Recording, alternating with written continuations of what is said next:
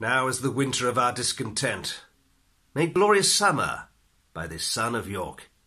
and all the clouds that lowered upon our house in the deep bosom of the ocean buried. Now are our brows bound with victorious wreaths, our bruised arms hung up for monuments, our stern alarms changed to merry meetings, our dreadful marches to delightful measures. Grim-visaged war hath smoothed his wrinkled front,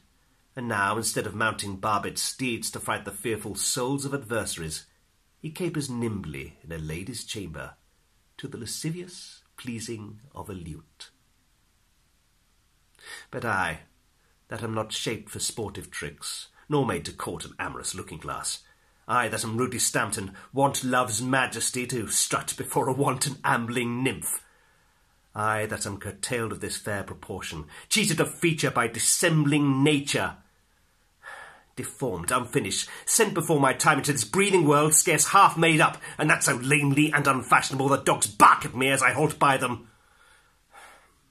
Why, I, in this weak, piping time of peace, have no delight to pass the time, unless to spy my shadow in the sun, and descant on mine own deformity. And therefore, since I am not to prove a lover to entertain these fair, well-spoken days, I am determined to prove a villain, and hate the idle pleasures of these days.